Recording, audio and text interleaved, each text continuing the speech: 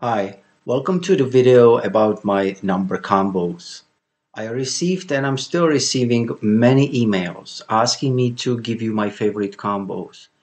And believe it or not, that is the biggest reason why I was and I'm still kind of reluctant to put these videos out. It seems like some players are waiting for the magic numbers, and as soon as they get them, they will start betting on them without knowing when and why. And that, as we all know, will lead to only one thing: losing the money. That's why I'm so hesitant, because my only intentions are to help you win. I just hate seeing anyone lose their money to the online casinos because it happens so often and it's so heartbreaking. So in this video, let's look at these combos and what is it about. Okay, number combos. Let's be clear, I am not trying to invent anything. Number combos have been played ever since roulette existed. There is many types and many ways how to pair the numbers, how to set the combos, how to come up with them. Some players connect them through the wheel layout, through diagonals. Some connect them through specific angle or degree on the wheel. Some come up with the combos mathematically. Some use 369 Tesla's method. There's many ways, but I have and use my own way of finding the best mates, which I will share with you in this video.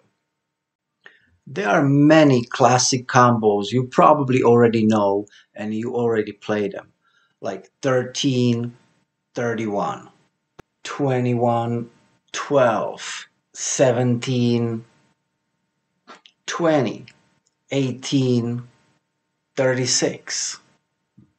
But the question is, when and why are you going to play them? Every time you see 13, are you going to load up lots of money on 31? Yeah, you can, but will it hit every time? Of course not. So let me show you how I come up with my combos, when and why I play them. It's simple. I keep number history of all my sessions. I study the numbers and their most frequent mates. I have a folder for every week.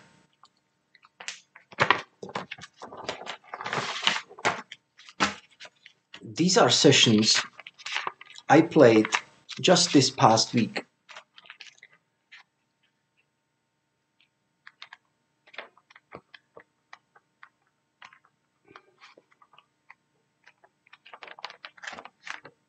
First, I work with expectation. Expectation rather than probability. Expectation is much simpler to calculate and it gives much better understanding of how rare certain event is and what to expect. Expectation tells me a frequency of an event. Probability is much more complex to calculate and does not offer very useful information on complex system. It just shows me uncertainty of the event.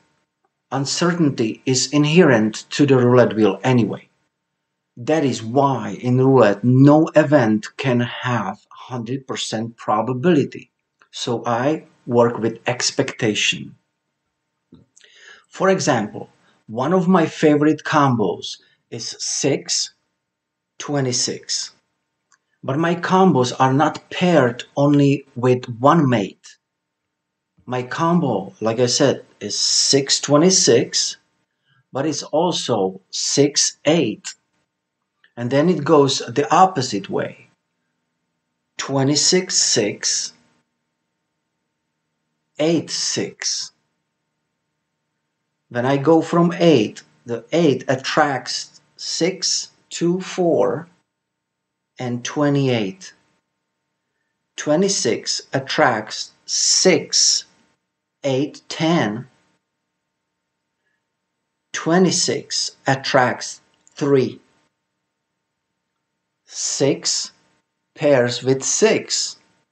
So as you can see, there is not only 626, but there is few of these numbers would like to pair, and I expect them to be paired.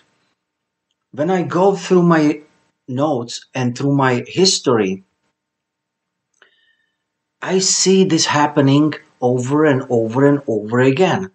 6 pairs with 26, 6 pairs with 10, 6 pairs with 8, 26 pairs with 10, 26 pairs with 3, 26 pairs with 6. This is what's happening in all these sessions. And that's why I bet on these combos. That's why I put more money on these combos. But not every time. Just in a minute, I will show you when I put more money on these combos and where I don't play them. You know, when I play and when I record all my numbers, there are combos that I don't see ever.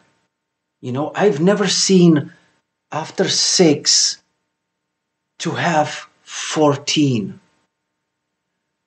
After 26 to have 7. It's very rare. I don't expect, there is no expectation for these numbers. So I don't play them. I don't play them with these numbers and with these combos. And that's why I don't have combos with all numbers. I have combos with just few. And that's when I use them and that's when I play them. Now let's look at these examples of my play. These were the sessions I played just the other week. As you can see, I had successful hits on this particular combo. But there were also many spins when 26 or 3 did not follow 6, where this combo just did not work. I have a specific way of determining when I want to bet on my combos, when I want to play them. I play them when there is more factors aligned. I look for the number to be in odd numbers, or in trending sector, or in trending dozen. For example, if tiers are trending and are above 54 or 55% in the statistics, and the zero sector is dead, I'm more inclined to bet combo 6-8 or 6-10 instead of 6-26. I also very much take in consideration my go-back strategy. If the combo fits into it, I expect it to more, and I am more inclined to bet that certain combo. One of my most important rules is to always bet neighbors with the combo numbers or favorite numbers. I see it so often in the live chat when I play. The players are crushed by the ball landing right next to their number because they play several numbers but without neighbors. And that's the biggest mistake, because if you play neighbors with your combos, it will raise the chances for success dramatically. Now these are little examples how I play the combos, what I take in consideration. But honestly, I could talk about this for hours. And I know it's tough to cram everything into one little video. So if you didn't do it yet, please subscribe to my channel. If you did, ring the notification bell. And in my follow-up video, I will concentrate a little more on when and why I play my combos.